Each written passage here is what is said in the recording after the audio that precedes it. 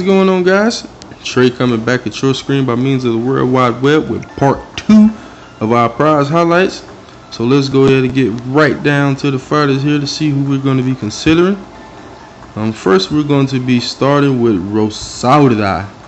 So this is probably our Cinco de Mayo dancer here. So with the big flowy dress and the long black hair, she's just dancing and prancing about. So let's break her down, guys. She is going to be a Earth Guru. So she's definitely going to have the wisdom and the agility for sure. She's an all-target guru, Meyer all adept, wisdom based, of course, with a cooldown of 1. It is an Earth spell. To get down to her off-edge stats, she has 2071 HP, 1455 attack, 939 defense, 5953 wisdom, and 5669 agility, for a total stat base of 16,087. So this is actually a pretty decent all-target guru, guys. If you are into all-target gurus, then this one's actually not a bad option. I personally am not into all-target gurus. I don't too much like them, guys, so this fighter isn't really going to do me any good. And for those who feel the same way I do, you're probably going to be using this one for Superfuse fodder. And if you were to do that, you would get yourself 714 wisdom, which is definitely a considerable amount. Or you could use agility and get 680 agility. So both would do whoever you superfuse it to a world of good. Definitely make them a better fighter in that regard. Whichever stat you decide to use, it get a nice boost to it. So that's basically all we got for Rosalda, guys. Another single target or all target guru with a 1 cooldown. Pretty high wisdom though, so she'll hurt whoever she hits, that's for certain. Okay, the next fighter we're going to be talking about here is Jaguaris. I really like this guy's look. Big, bulky, carrying his little animal there on his shoulder. So this guy looks like a hunter or something of the sort with all the fur and stuff he's wearing. But anyway, let's get down to what this guy's all about here. He is an air champ, so definitely got the HP, the attack, the defense, coming in pretty high.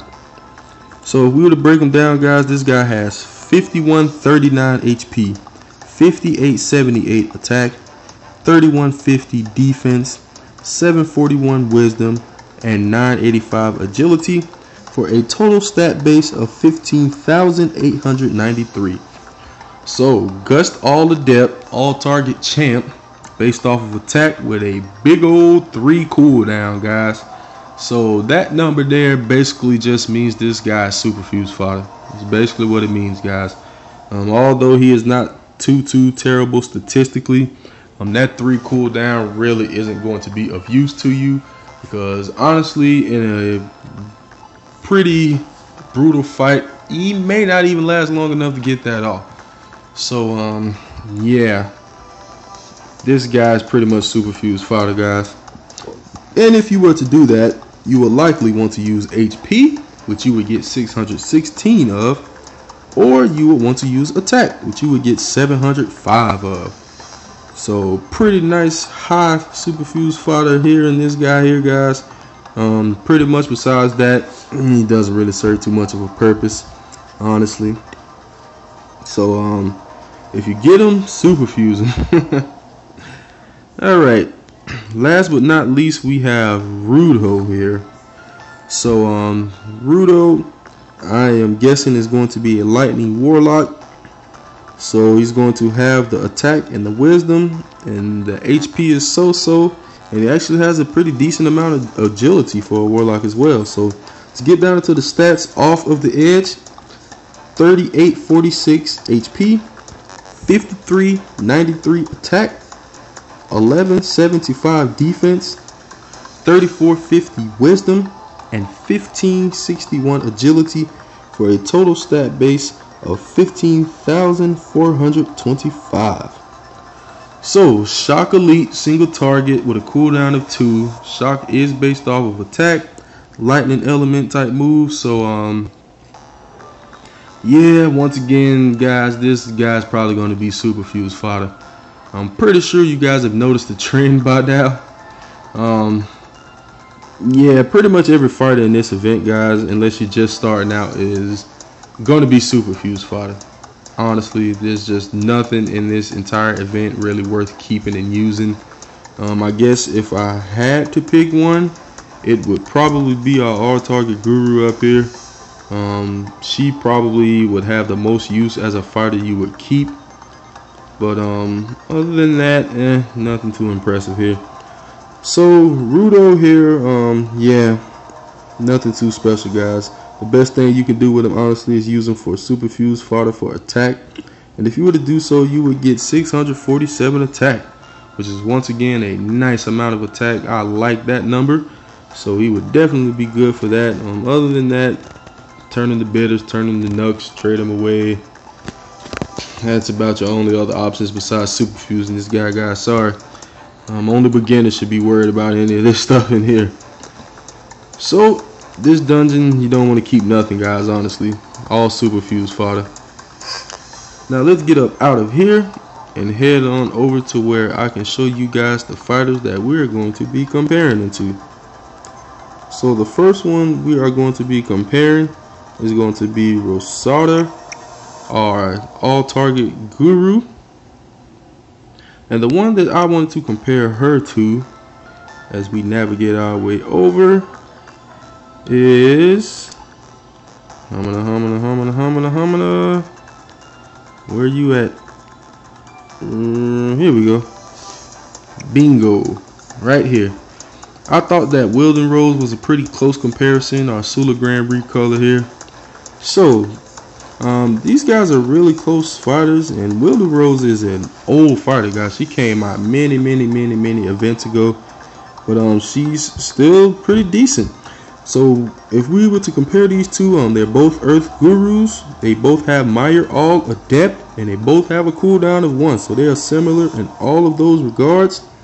But if we were to break down the stats, Rosara is better in every category, guys. 230 more HP, 163 more attack, 104 more defense, 660 more wisdom, and 627 more agility, for a total stat base difference of approximately 1800. So yeah, if you're using Wilden Rose, you definitely want to upgrade to this newer one here, guys. She is besting Wilden Rose in every stat, in every category, and everything else. She is just overall the better fighter. So if this is what you are using, guys, go ahead and upgrade to Rosara. She's actually worth the upgrade if you're able to do it. If you don't want to keep your Wilden Rose or perhaps Super Fuser, you can sell it off and upgrade to Rosara, and you will not be disappointed with your choice. Not at all. Alright, the next one, I tried to compare as close as I could. It's not really the best comparison, one I probably wouldn't do usually, but I still decided to go ahead and compare this guy, Yagu Iris here, or however you say his name. And the one I decided to compare him to is right here, our Mummy Wreck Mirror. So both are air champs, both have the gust all with the cooldown of 5-3. But if we were to get down into the statistics, our new guy here, Yagu Aris, is the better fighter. So break down the statistics. Yagu Aris has 620 more HP, 712 more attack, 380 more defense, 89 more wisdom, and 119 more agility, guys, for a total stat base difference of 1920. So that is definitely a substantial gap, guys. If you are using Wreck Mirror, get rid of her. If you are still using her, go ahead and upgrade to Yagu Aris if you want to. If you're using Wreck Mirror, there's really no reason, besides the fact that you aren't able to afford it, that you would not want to upgrade and have the better fighter. So other than that, super fuse fodder anyway. But like I stated, if you're using the Mummy, do yourself a favor and upgrade. This guy is better overall than her. And last but not least, we're going to be comparing our final fighter for this event. So let's go ahead and navigate our way over to who we're comparing him to. Once again, not really the greatest of comparisons, but really didn't have many other options, guys. So limited in options with this comparison as well as the previous one, but we will still be comparing them nonetheless. Closest one I could find here, right here, guys, Asteriskos. So or Asterikos, however you want to say it. Sether recolor. So both the Warlocks, guys, both have Shock Elite 4-2 cooldown. So to break down the stats here, Rudao has 557 more HP, 1,247 more attack, 87 more defense.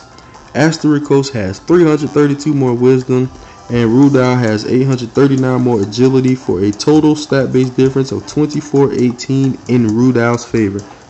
So if you're using Asterikos, definitely want to get rid of him. He's super fuse fodder, and even though Rudao is super fuse fodder as well, there may still be those out here who are using Asterikos. If you are, do yourself a favor and upgrade to Rudao. He's much better fighter than this guy is.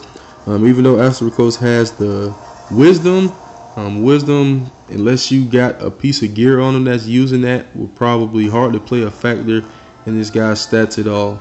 His HP is so low, any guru that hit him upside the head is just gonna chomp him right down one hit. So yeah, wisdom ain't gonna play too big of a difference in this guy.